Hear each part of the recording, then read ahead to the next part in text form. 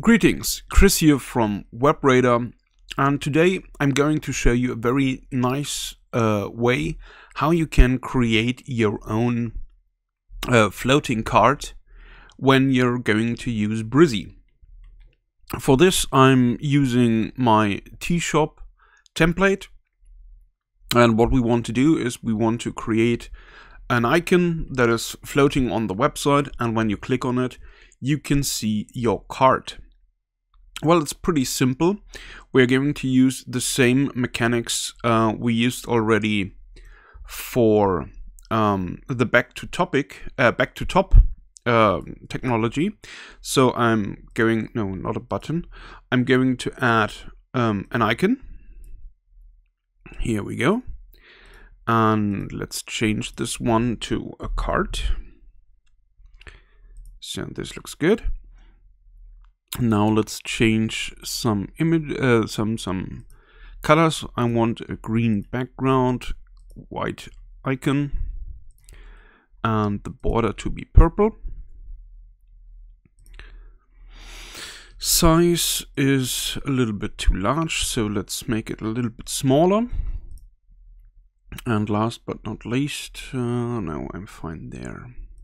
Okay, now the hover. If I'm going to change, if people are going to hover over this icon, I want to change the colors. So I want to become the icon green and the background white. So that looks good. Border we keep with purple. And then we jump into the settings here. Choose position fixed.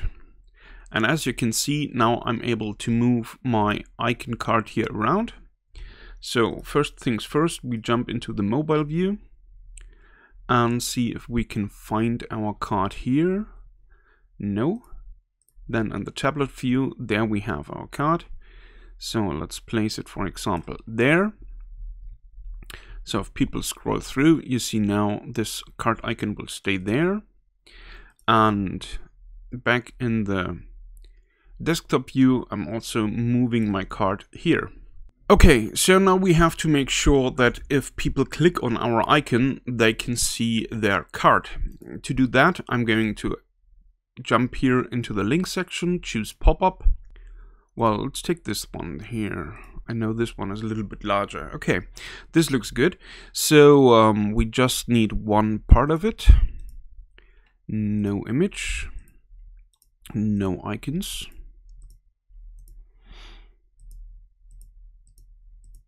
So now we have our empty pop-up, and let's look for the page element. Pages, there we go. And here now we choose from the page cart. And well, it's on the top of the list, so it's already selected. But as you can see, you can change the checkout, account, whatever you want to show. In our case, we want to show the cart. And now we have here the return to shop, and here up there is our icon to close this one. But I want to make it more visible, so I'm going to add a button here. And I'm going to call this one close pop-up. And there I'm going to choose action, close pop-up. And in my settings up here, for close, I don't want to display this little cross, because on some devices it's hard to find. So here we have now a nice and large close pop-up button. So let's update and have a look on our website.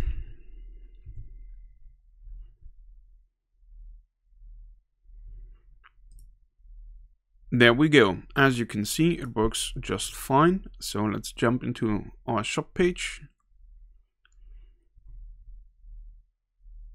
Look at one of our products. Add to cart. And as you can see, here we go. What we now notice that this pop-up is a little bit too narrow. So we have to jump back into Brizy.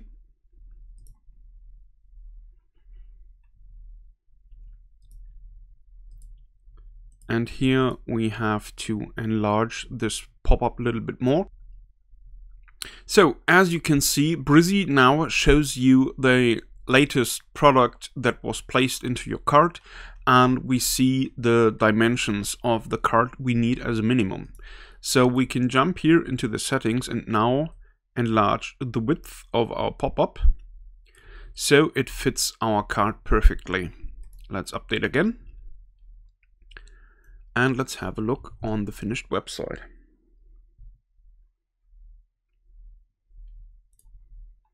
Perfect.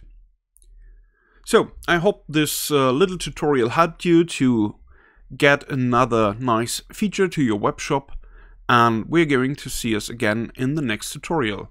By the way, if you like our tutorials and the work we do here, a like on the video or a subscription to our channel would really help us out a lot.